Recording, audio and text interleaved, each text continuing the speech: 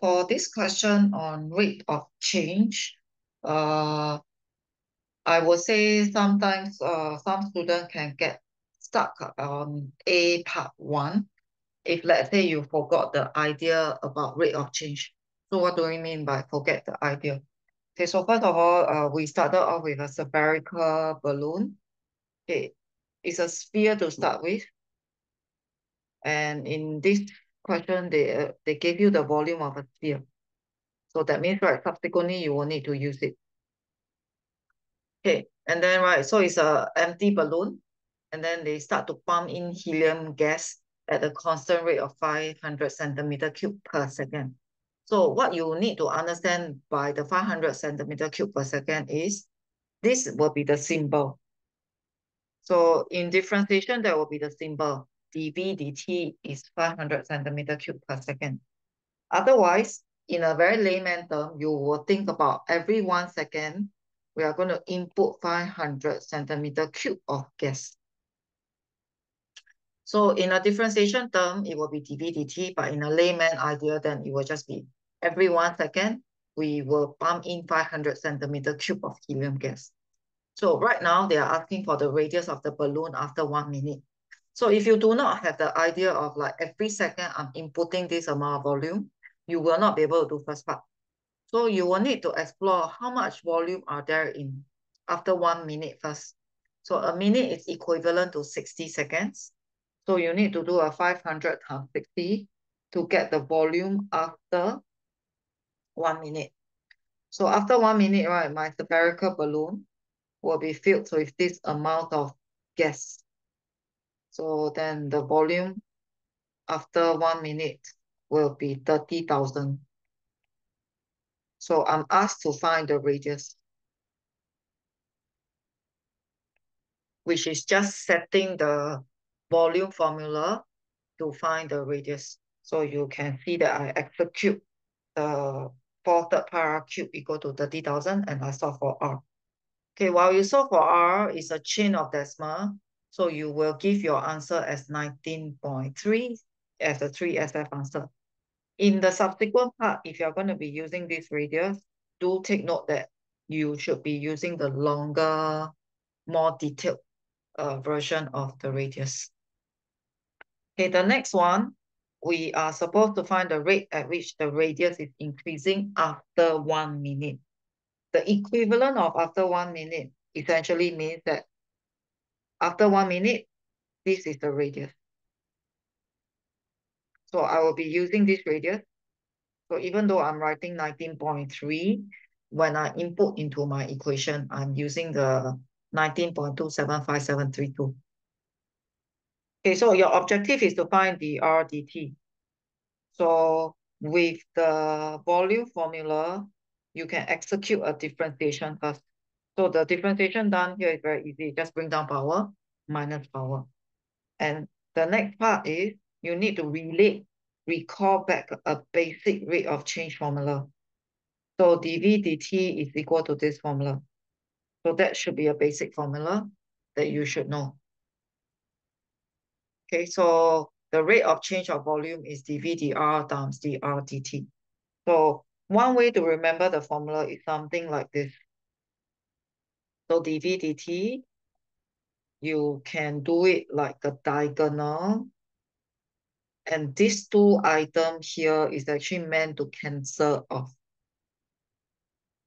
So these two items here is meant to cancel off. That's why you will find that it's actually same thing. It's a dr here. So anyway, there is a formula. So within the formula, dV dt was provided to you. dV dr was worked out by your differentiation. So there are three things inside this formula. So one has been provided to you. One, you already worked it out using your differentiation. So the only one is to find dr dt. So this will be the expression for dr dt. So usually I will prefer that I will get the expression first, then I input the radius. So usually I will prefer to get the formula first, then I input the radius. But sometimes some students don't do that. So some of you might already input it at this time. So that's fine as well. But I will say that it's easier for the marker to give you method marks. If you come up with a formula first, then you insert the value. In case you make calculator a mistake, but you will have gotten the method mark for showing the formula for the RTT. So this one, I will say that it's not very difficult if you can get past the first part. If you can't get past the first part, you realize that this radius cannot be used in the second part. So you don't have a radius to use. So you are stuck for the whole question. You can't continue. So it's very important to have a generic idea. What do we mean by 500 centimeter cube per second? It's actually a very primary school thinking. The next one is actually not difficult, but what get people stuck is that they didn't know how to do the differentiation. So they actually gave you a formula. Okay, so whatever is it, they talk about pressure, they talk about volume, and there's a formula. So they actually provide you with these two values so that you can find your K. So after you found your K, you actually got a complete formula. Okay, then the question is asking for the rate at which V is changing with respect to P. That means, right, the question is asking for this. However, a lot of students, right, they will get stuck. They wouldn't know how to get a dVdP. So in order to get a dVdP, that means you need to differentiate. You need to have V as the subject first. So the critical step is making V as a subject. So you got to divide the P over and then apply your indices. That means you see this as 2.4 times 1 over P, and that's how the 1 over P become indices. So you got to have V as a subject, then you can do your differentiation. And doing the differentiation is not difficult. You don't even need quotient rule or product rule. You just need a bring down power minus power. So once you make V the subject, it's just bringing down power minus power and you get a dVdP. After you get your dVdP, you need to input something. You need to input the value of P. So the value of P that you should input should correspond to when V is equal to 2. So when V is equal to 2, so very simple, I put my V inside the formula. So I put my V inside the formula, I got 2P equal to 2.4. P is equal to 1.2. So that will be enough for me to input into my dVdP formula. So that will just be the answer. So the difficult part is some students get mind blocked. They don't know what they are finding, or if they know what they are finding, they didn't know how to do a dVdP.